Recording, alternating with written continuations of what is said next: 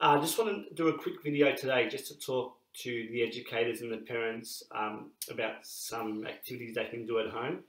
I've got some videos on YouTube and I'll keep uploading the videos each week that give us exercises for the children.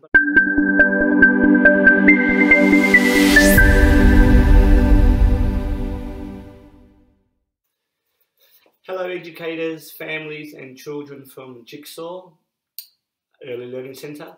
I just want to let you know that Don misses you all and hopefully he can see you soon and we can get back to our classes and running around and jumping and having lots of fun.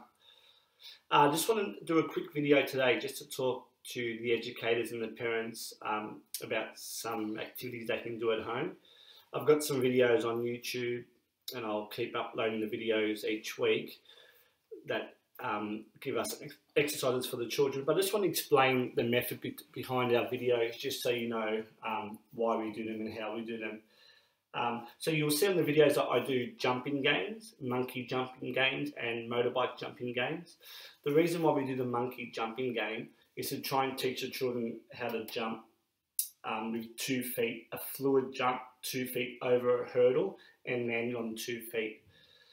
So children from the age of about 2.5 to 4, or sometimes a little bit later, progress from a jump like this with 1 foot or jittery, and then like that. They progress from that to a 2 feet over fluid land. So the way we can fast track that or help them improve that skill is by giving them objects to hold in their hand. So here I've got 2 toilet rolls. So you just put them in their hands like that. They swing so all of a sudden their mind is on their arms swinging. So 2 and 2, it's not going opposite ways, it's going the same time. And that helps with their feet going over the same time. So the method behind that is our mind is focusing on the same movement, not jittering. So you let them swing for as long as they want until their mind is on the movement of 2, and then when they jump, it helps them jump with 2 feet over. Okay, so that's one method.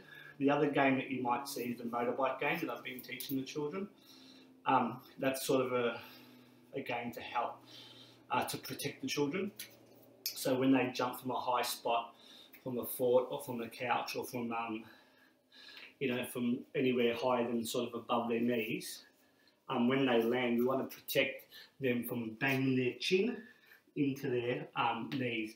Sometimes when they jump and they land, they'll bang it like that. So the way we teach them the correct way to jump from a high spot is with your arms out. So it looks like a motorbike. And then when they jump, it's harder for their chin to bang their knees, okay? So it's protecting them.